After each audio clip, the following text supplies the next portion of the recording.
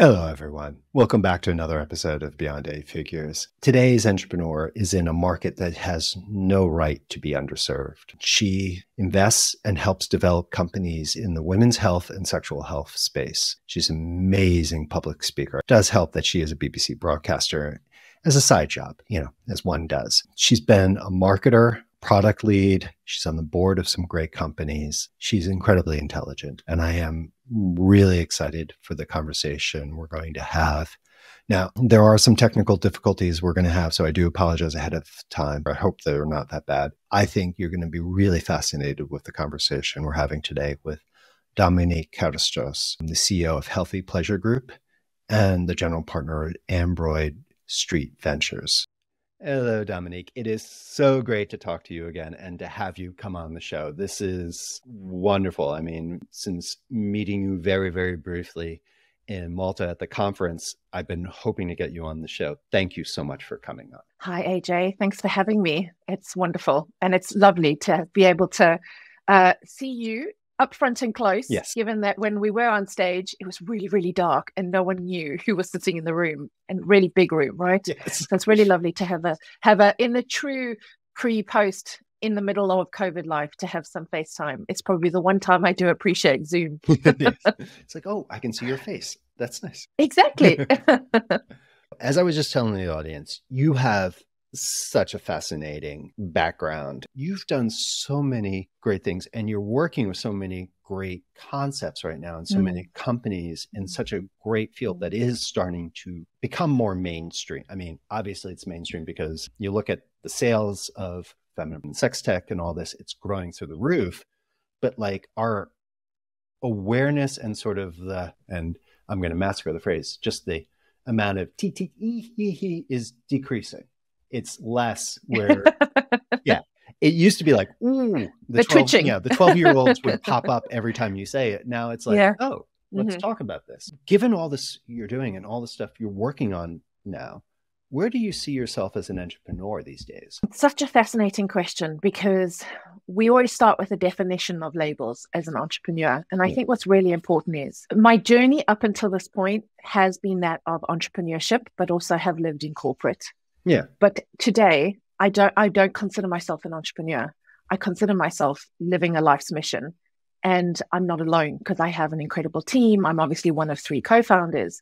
But if we backtrack a lot of my experience in growing up in different countries, so I was born and raised in Africa, South Africa specifically, but also Europe. I have a Greek father, a French Huguenot mum. And so I lived in apartheid, came out of apartheid.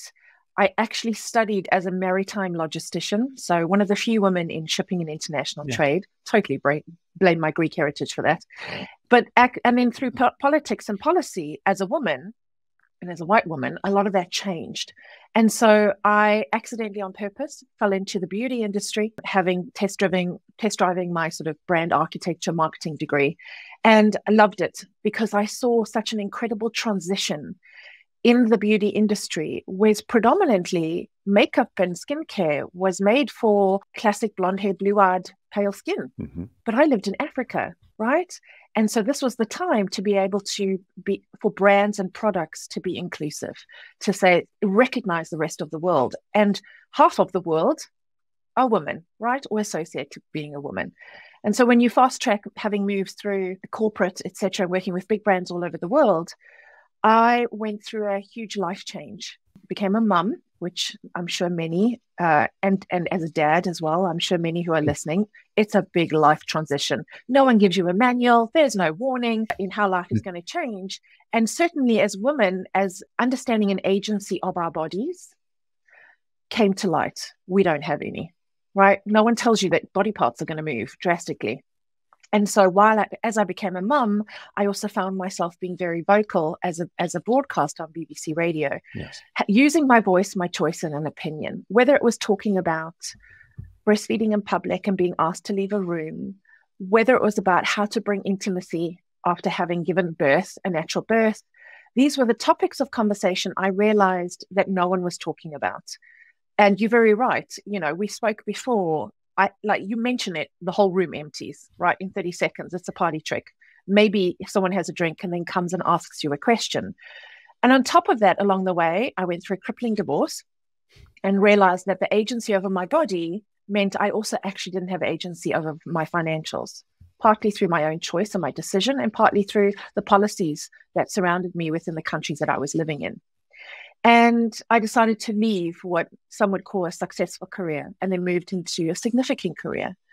And that significant career was 6-7 years ago called sex tech or sexual device or porn, right? Yep.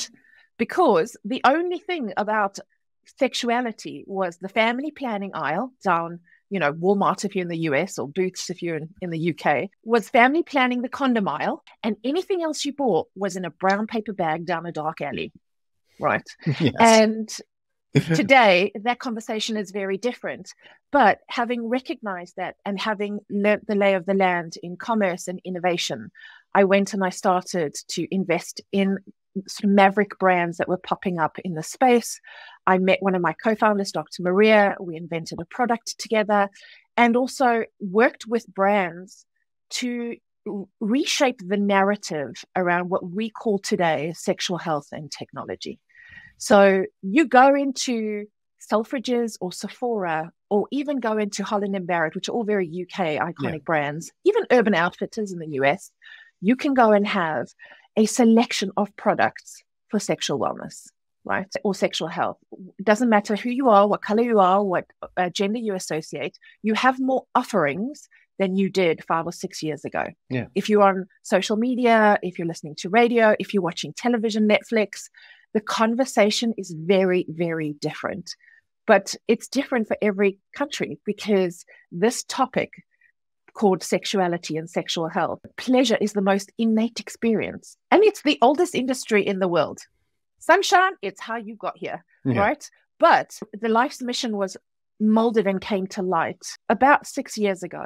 And up until that point, I was an entrepreneur because I feel like often an entrepreneur, you are an island. You are on your own. You have your vision. You may have a team. You may not have a team. But as an independent person trying to make a change, that has shifted a lot for me. And so I'm no longer the entrepreneur. I also, when I was 13, had my own non-alcoholic perfume business. So I was always trading. I was either cleaning horse stables for extra money or selling perfume at flea markets or craft markets to make money and save, or do things that I love to do while working. And I come from an entrepreneurial family. My father left finance and owned beautiful restaurants. My mom is an incredible entrepreneur. She owns hotels. So I think I was definitely that filtered down to myself. But today, my definition of entrepreneurship is not entrepreneurship. It's a life mission. And I'm very, very fortunate to be one of 3 partners that we hold the same life mission. We have the same vision.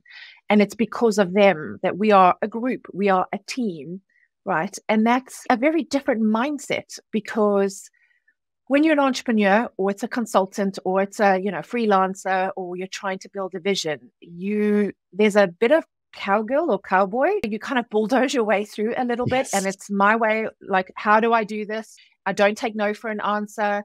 You're making decisions in isolation just to get to the next point.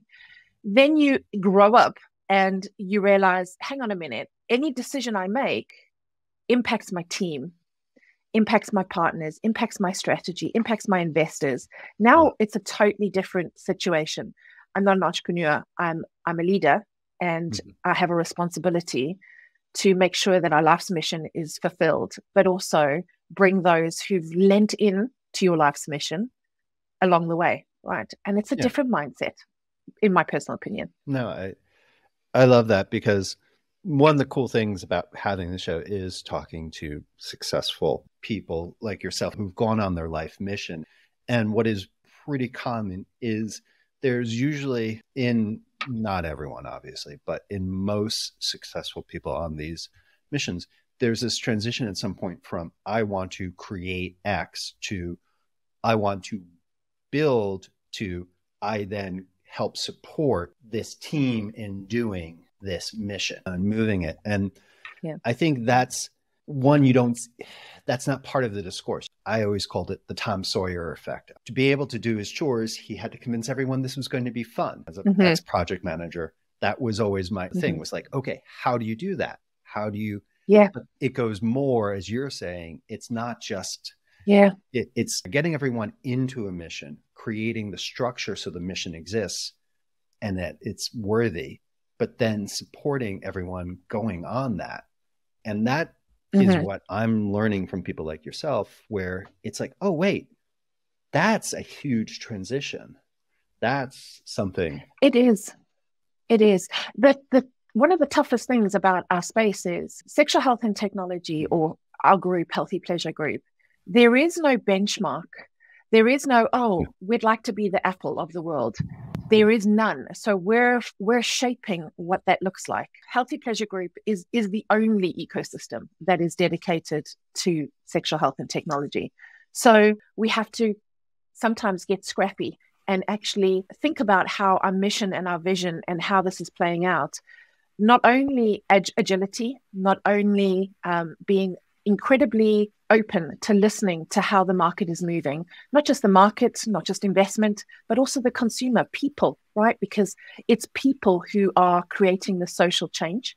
It is people who are demanding how their healthcare, how their sexual health, sexual wellness, and how they move through the world with their sexuality cannot no longer be boxed like it was so many years ago. And COVID definitely helped with that because it put a spotlight, right? If you were fortunate enough to have a roof over your head and have access to technology, for once you could say, you know what, I want to talk to a doctor about erectile dysfunction. I want to do research on how I can bring intimacy or desire back into a 30-year marriage, or I have a problem, with my menstrual cycle and I need help.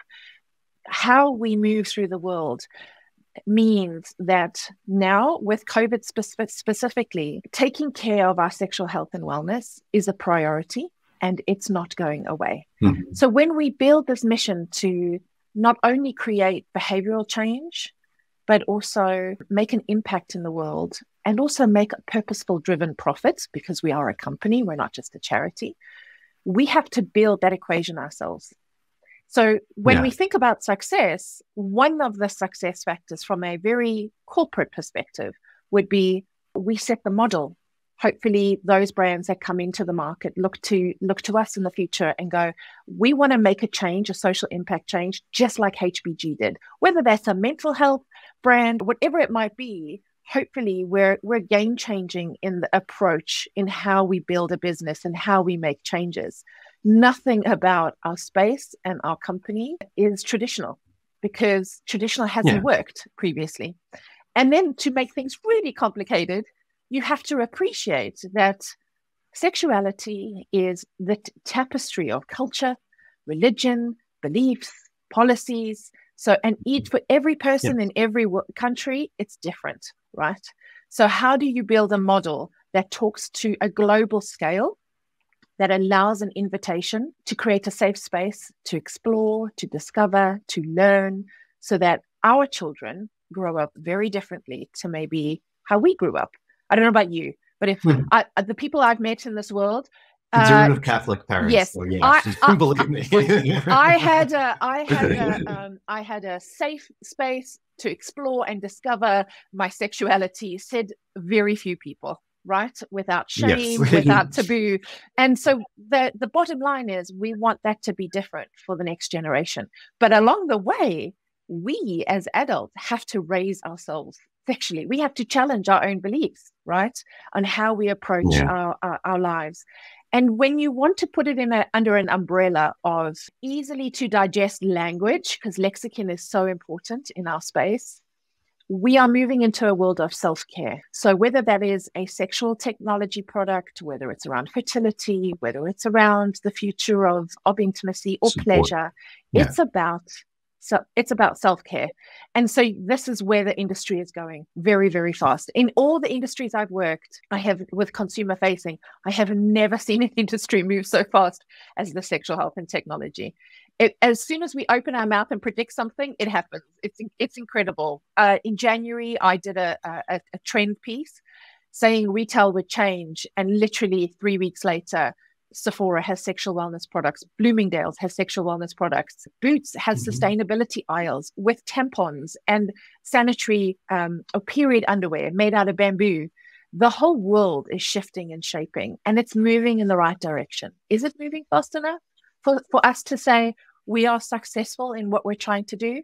No, but I think success as a company and as a mission has so many tick boxes. Is it a profit? Is it a change? Is it a shift? Is it a brand recognition? Is it we're attracting talent and building an opportunity for those to work in a company that does things differently? There's so many tick boxes, and I can rest assure you, we have not gotten even close to ticking all of them yet, because they keep adding. We keep adding, right? Like, if you don't, you're just going to get idle. The market won't allow it. Humans won't allow it. And as far as we're concerned, that doesn't allow for success in our definition, if you just sit on your laurels, as we say. No, I think this is really interesting because I've had my own agencies and I've been a digital consultant. I came out as a programmer, and then I've worked over the years from the late 90s through with some early online such erotica and a few, women-owned ones. And what's interesting, I had some conversations about 5-6 years ago with some of the founders. And as Amazon started moving goods into their initial category was the weirdest thing, because it was like, okay, if you search for it, you would find the products. But if you just were looking for that category, it was like, what? Mm-hmm. It was some weird wellness category that was like, okay, it is, but what? Yeah. It's interesting. They were bemoaning the fact that their uniqueness and their value prop was being diluted as mainstream to what they were seeing as Amazon. Sure. Stores starting to have, instead of like a couple of variations of condoms, they also started having oils or small pleasure devices. So it was expanding little by little. And they're like, I know Babes in Toyland had to do a retrenching. That were these early, and it's an interesting thing where it's like, wow, these cool early brands or these cool early approaches to a healthy sexual world, they were impacted as it became mainstream, and you feel bad, but at the same time, it's like, that's actually a good sign, because it means it's not that they're failing, but like that overall, the world has gotten better for their customer base. And that, that's an interesting thing as you guys grow. Yeah, we work with brands. So in our ecosystem, we obviously have our agency part of the business, which helps brand launch and scale. And that's really important because, as you've said, we live in a digitally censored landscape when it comes to products or education around sexual health or sexual wellness. We have our commerce, which is our demand arm, which is all about talking to retailers and encouraging them how to reshape the shopping experience so that we aren't carrying a brown paper bag down a dark alley and getting more than just a condom offering. We then have our lab, which is all about innovation. And our innovation is obviously led by Dr. Maria and her team. And that innovation is more B2B. So our innovation is available to big CPGs or brands who want to make sure they have honest innovation out there in the market. And traditionally, CPGs, when I say CPGs, it's like the Unilevers of the world, etc. They've monopolized the aisles, and that's great. But now they have half a population who are asking for honest innovation of products. And like a little like the banking system, anyone who's listening or is in banking, when we moved into the digital banking, traditional banking had not invested in that sphere. So you couldn't just knock down the structures of bank and rebuild. They had not invested in their R&D. And a little like CPGs had not invested in their R&D and their innovation to serve millions of unmet female anatomy-driven needs, right? So majority of R&D sits within, and like the medical space, largely driven through male anatomy. The world is built for the average male, whether it's a seatbelt that's being tested in a car, whether it's medication that's being tested. We as women weren't even allowed to be in clinical trials for our own contraception. And that's only been released 28 years ago, only 28 years ago. Yeah. So the R&D and CPG now realize that in order to support these millions of unmet needs, they need to have innovation, and innovation needs to hear the customer. So it's where our lab comes in, because we obviously understand what needs to be produced in order to solve these problems with the basics. So that's a really important part for us, because the way to change the world is either through language, so branding and agency, right? Like, for example, most women will tell you they don't talk about hygiene products when they talk about their menstrual cycle products, period product. We're not dirty. Yeah. We're not interested in language like hygiene anymore. Just like men who have to deal with erectile dysfunction, you are not a dysfunction. You are not broken. You don't want to be spoken to like you're broken, right? So language, and that's where our agency works with brands and obviously within the larger media world and consumers. We obviously have commerce, because you've got to be able to change the behavior in how we approach engaging with our innovation and our production. Just yesterday, Amazon released their telehealth service, right? Now on Amazon, you can now book to speak to a sex therapist, a urologist, a doctor about your premature ejaculation, erectile dysfunction as a female, painful intercourse, which is often caused through vaginismus. So this is now changing and reshaping how we source solutions to our issues, right? And how we approach them. And then what other better way is to provide innovation that actually works and give it to B2B partners. When I say give it, I mean profitably sell it. Let's be honest. Yes. to CPGs or to brands that will have the reach so that they can put them in the hands of people. And then, of course, we work with Amboy Street Ventures Fund, because we want to support a fund that is only going to invest in sexual health and women's health technology.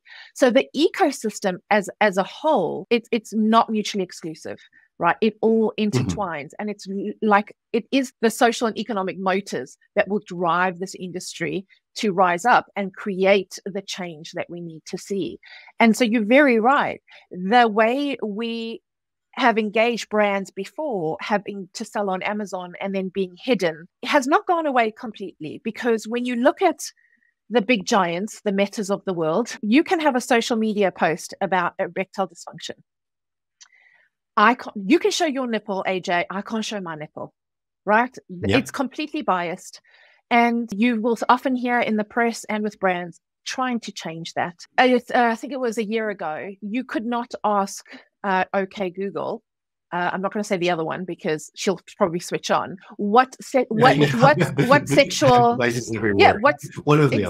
sexual device could I buy today? If you ask that, the mystery vibe.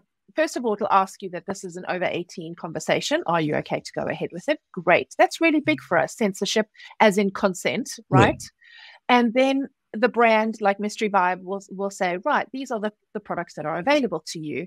And so education is engaging differently too.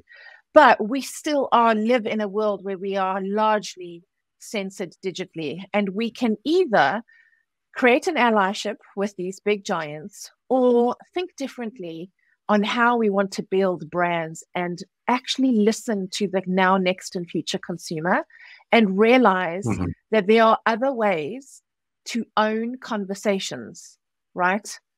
And not just a community, because many brands go onto social media, especially in our space, they spend hundreds of thousands just trying to own a community.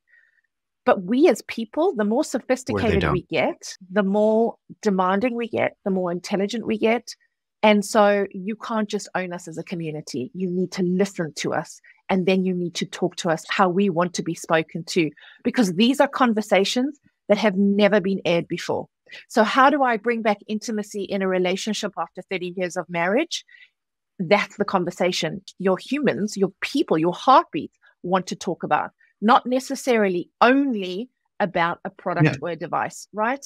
So there's so many ways to be able to build the sphere and your brand in this space. And now with the new regulations that cost Meta a whole lot of hundreds of billions of loss, can now be brands, any brand, whether you're a beauty brand or a sexual health and tech brand, you're going to have to get a little scrappy on how you build that brand for loyalty moving forward. And I'm, for one, because we have been raised in the censored landscape, we've always, when I say we, I speak collectively for the whole industry, we have had to get and think outside the box in order to survive and thrive in this space. So I'm a little excited about these restrictions are now going to get brands really thinking about how they want to build their brand share and their loyalty, sustainable loyalty, because sex doesn't sell anywhere anymore, right? Sex doesn't sell. You know, where you could put, I've done studies on that. Where you could put actually a condom ad or a sex toy ad with like a guy in a Ferrari with a sexy woman's hand between his legs, and it's a vibrator for a woman, that's not going to sell anymore. No. Because she's buying it. He isn't always buying it, whereas before it was the opposite. And it's such a fascinating conversation to have. If we just look at perfume, I don't know, I'm giving my age away, but when perfume first came out, and I remember the first billboard, I think it was of Elizabeth Hurley, right? You're younger than me. that gorgeous Liz Hurley billboard with her fragrance. Yes. Liz Hurley was not for us, right?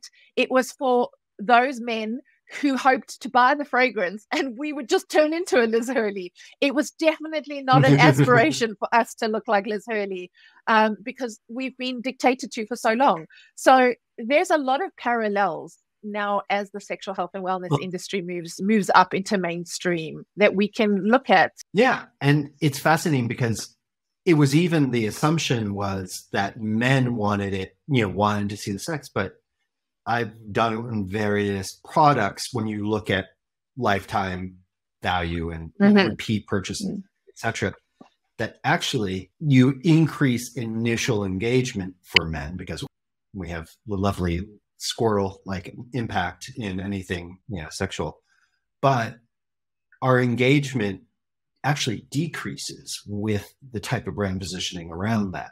So things that you're trying to build a lifetime path, if you overemphasize, and there's research that shows that actually decreases engagement. You may break through for that first bit of attention, but you're not going to build a relationship. Oh my God, I just went there. You're not going to build a relationship on it. And, that's, I think, on a lot of things. And this is why I find fascinating that you guys are building it around the women, because it's not about, ooh la la, that's nice and that's fun. And that's part of what makes us click over. But it's what goes deeper, that next step that keeps us going. And you're doing that ongoing. You hit a really good point there. I think it's also important that we at Healthy Pleasure Group, Healthy Pleasure doesn't discriminate. So when we help build brands, it's not so much about a woman lens, while women health is really, really important. And a lot of the innovation coming to market is driven by women entrepreneurs, because for so long we haven't had products, right, or innovation. But it's about listening to the consumer. And if that consumer associates being a man, if that associates being a woman, trans, whatever they associate with, it's about listening to how they want to be spoken to, where they want to be spoken to, and how they want their solutions or products to treat them. And that is core to any brand or any piece of work that HPG internally or externally does. It starts with the consumer. And I think we almost, in a way, we have a thank you to the big giants that have digitally censored us, because without it, we wouldn't have the opportunity to engage and listen. I agree. I mean, I'm looking at, I came from a different point, but it's interesting when you look at the history, there was, of the internet, there was this kind of build it and they will come. Well, first it was fun playing around in the 80s because there wasn't, there was like 1,000 people around and, a bunch of us kids trying to get in on something we thought we would be able to see dirty stories because there weren't pictures. And then it kept evolving. But like brands have gone from that build it and then the buy it.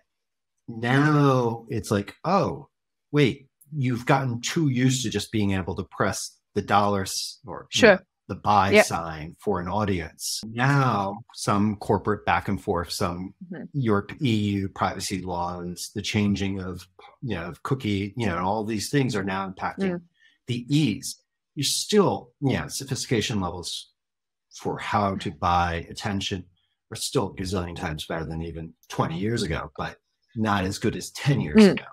So it's like, wow, now you have to actually mix. Mm-hmm. You have to listen, you have to understand, and you have to engage if you're going to buy. Given that you work so much with other entrepreneurs or other people on missions, we kind of chatted. A lot of our audience, and I think what I find very interesting a lot is it's always hard to get something from 0 to 1. Yeah. And there's a whole industry out there. It's like just to get force of will, I think is a phrase sorry, I'm paraphrasing something you said. You said making something happen. I always call it force of will to make that there. But then that transition point, because you talked about that earlier, transitioning from I'm going to make this to, okay, now, and then it's us and we, and it's you, your mission. What advice do you give to the people on their missions that you work with in that sort of transitioning from, okay, you've rubbed those sticks hard enough that now the sparks are there, but now how do you turn that into a mission? Yeah. What advice do you give to them? I think there's a lot. So let me just say the first one. And of course, we call it advice, but I can only share that it's worked for us, right? And the first one is surround yourself with the people that are going to share the vision with you, because you get to a point where you just cannot grind on your own and make the change that you're wanting to see.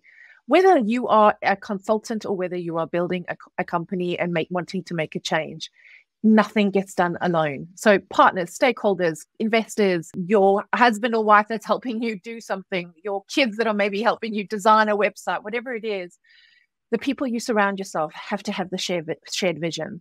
Because any entrepreneur or anyone in business, I think one of the biggest success factors, small or big, is resilience. And resilience, because the world changes so fast and there's ups and downs. Like my business partner talks about it like being a swan. You see this gorgeous swan, but nobody sees those paddling underneath the water. And when you surround yourself with people that share the vision, your level of resilience is just tenfold. And that allows you the opportunity to be agile, to be flexible, it compounds when you are dealing with the same vision and the same energy and the same attitude to bringing solutions to the table. And then it frees your time up to get creative, to get strategic, to focus. It's hard to focus when you're on your own because you're doing so many things. And even as a business, moving from that startup phase to and I think we chatted about before, the over the 500,000, and now we're scaling. It's painful on any given day. And we're in the process of scaling. And so aligning yourself with the right people and your partners and maintaining and feeding and nurturing that vision is incredibly important between your partners or leaders, because we are still people. People drive people. People drive businesses. Businesses don't drive people. And so when there is a disconnect or discord or dissonance, that can come in. And this is, I think, a lot also about how women do business differently to men. We collaborate, we build relationships. And that's often taboo or scoffed in the world of investment or even the world of senior management. But I truly believe it is the reason why women are so successful in business. And because that's our approach.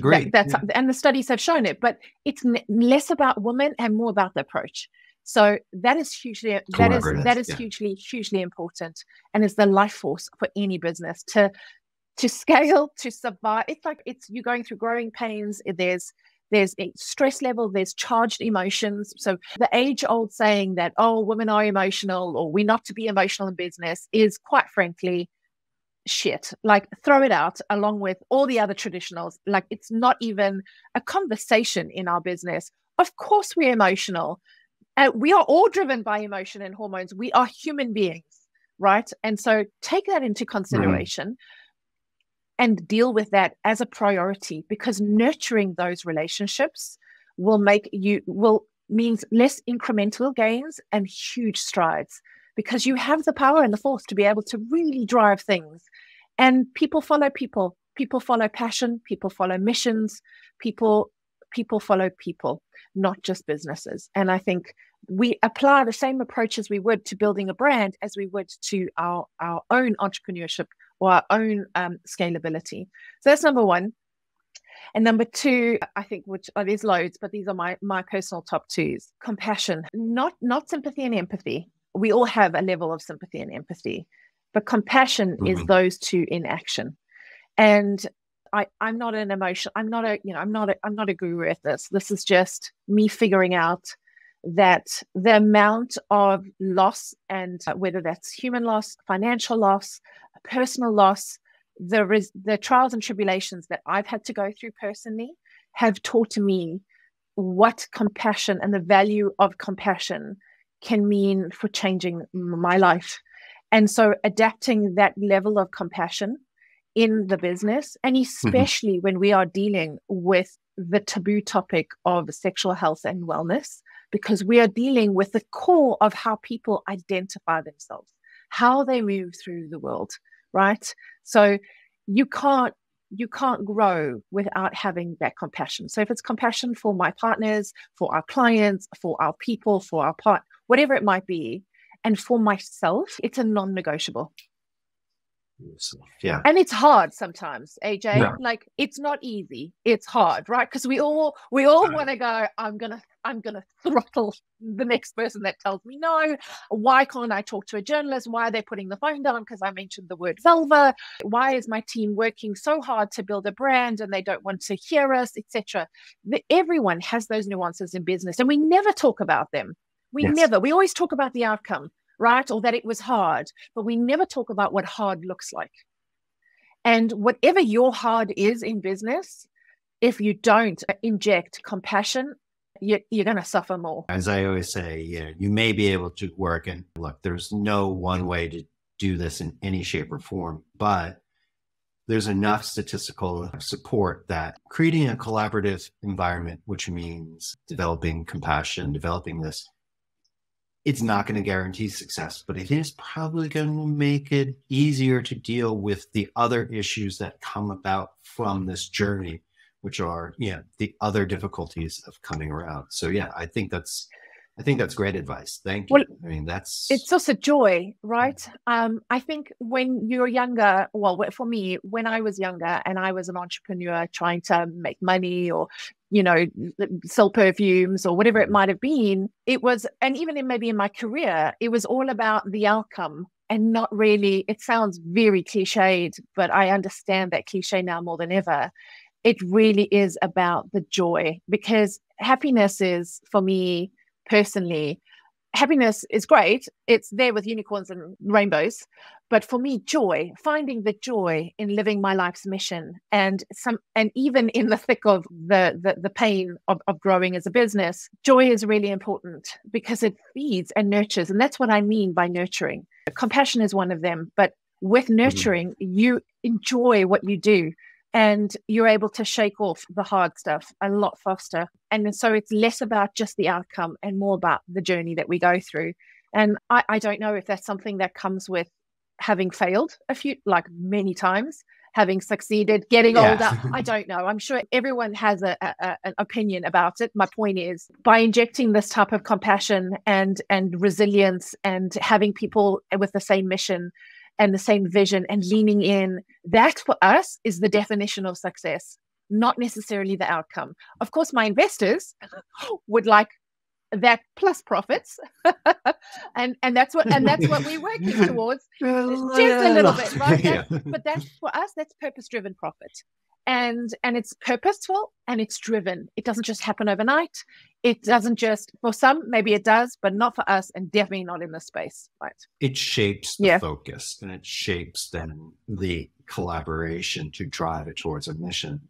I mean, and I think that is one thing that, if not a secret sauce, is something that helps.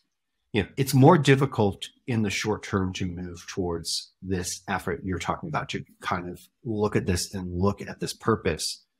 But in interviewing people like yourself, given that I am a data geek and the research, successful businesses, yes, can happen for across things, but statistically, this idea that aligning a group of people to go do something that is not of the norm, finding the way to do that and keeping everyone aligned around a mission increases the likelihood of success, defining as growth. But what's nice is you're doing it in a way that creates better value outside of yourself and other people. So it's like this nice tandem going on together.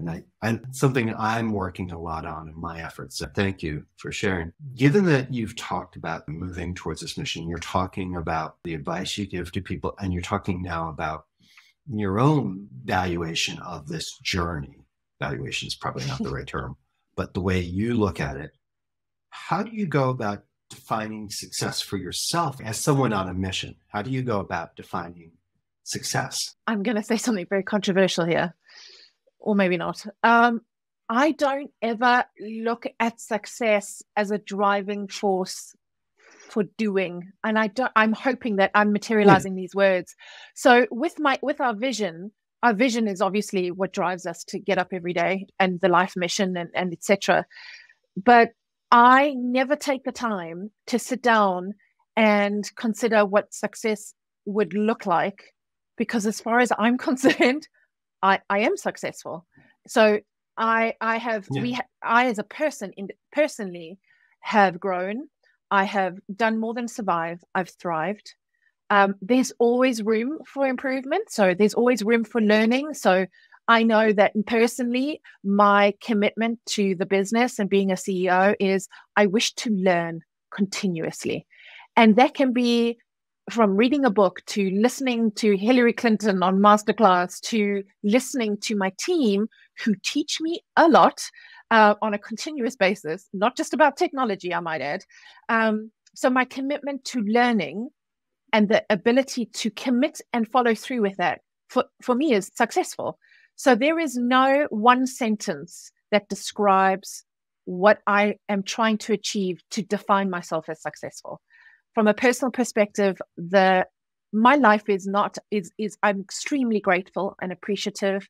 I have a very abundant life because, and it's taken a long time to realize this, whether it's loss, whether it's having my life threatened, whether it's going bankrupt through a financial divorce, being a single mom, living in different countries, whatever it might be, other people's stories are pain is pain, no matter what. And but pleasure is pleasure, and making joy a priority for me is successful. So when I manage to do that in my daily life, or whether it's in work, whether it's pick yourself up and dust yourself off, whether it's dump bad energy and kind of move in with solutions, whatever it is, all those pockets of movement define success for me personally. And hopefully you share that success if you're able to trickle or share or bring that into your business or into your personal life. But I do not have a lovely definition of what success looks like, because in my mind right now, it is a success. Yeah, no. And it's funny because I don't think, and I don't know if this is a good or a bad thing, but almost no one has a definition of what success is other than the ability to do. The one consistent theme is similar to yours, is the ability to do what they love. Yeah. And I like yours because you take it that next step to say it is within this life mission. You're not just doing what you love. That is part, but you're creating in this. And that is the one consistency, because I think it is something very hard as an entrepreneur. We are so focused, yes, either on our businesses or just like to do more. Yeah. You know, I know my failures left, right, and center. I can tell you them and this, and it's like my successes literally are not successes in the moment, but in, looking back, I'm like, oh, okay, that was good. Yeah, exactly. But that's how it is. I do like how you've taken it beyond that, doing what you love, to doing this mission that you believe is your life's mission. And that ability to create something that has it, that's not easy. And that is very difficult to create a life that does that. So it is what works for you. And I do think that's a very strong answer. No, as humans, right? We tend to think, or we've been raised, a lot of us, and I speak obviously very generally, in a very linear path, to believe that we are very linear in the way that we approach things, the way we live, the way we have relationships, the way we just move through the world. And we are not. We are incredibly dynamic. So my level or feeling or association with success 10 years ago, before I was a mom, was very different to what it is today from a personal perspective, even as an entrepreneur, because a lot of what we do is driven that I want my daughter to have a very different life. I imagine a world where children grew up with sexual empathy, right? Where they knew how to carve a safe space in their own life to explore and discover and not give way to peer pressure. They were educated. They had self-confidence. All of these things happen when and as and how we all collectively as an industry move through inclusivity and positivity, whether it's through putting a product out there and education out there, or just the way you advertise, for example. And so that for me is another huge success every day, that I get to talk to my daughter about the latest technology that's going to help her non-hormonally manage her contraception. I get to talk to my young nephew to say that we've invested in a brand that is the future non-hormonal contraception for boys, for men. And imagine a world where half the population of the world shared the burden of reproduction responsibility. Okay, yeah. Let's talk about that closing of that gender gap.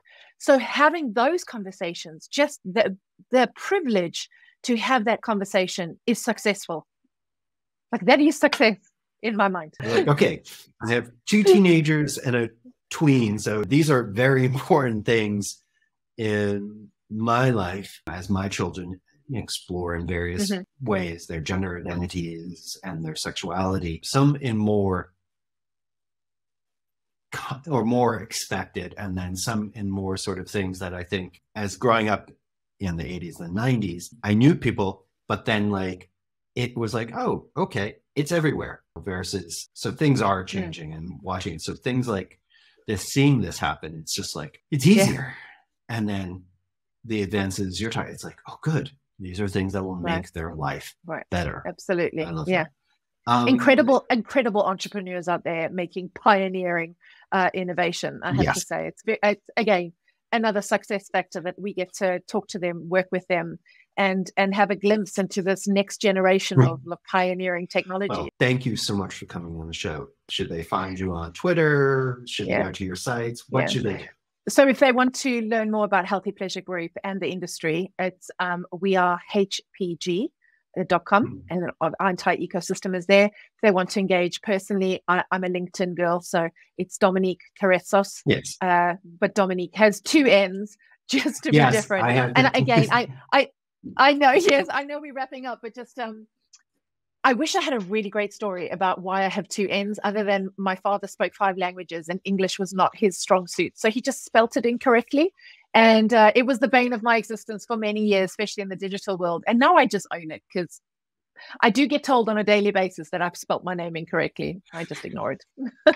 Dominnique with 2 N's, Karetsos. And then you can either find me on LinkedIn, or if you visit wearehpg.com, then you'll be able to see everything that's in the industry and our company. We'll have all the links and all this in the show notes for everyone and in our social. Wonderful. So thank you, Dominnique. Thank you so much. Thank you, AJ. Likewise.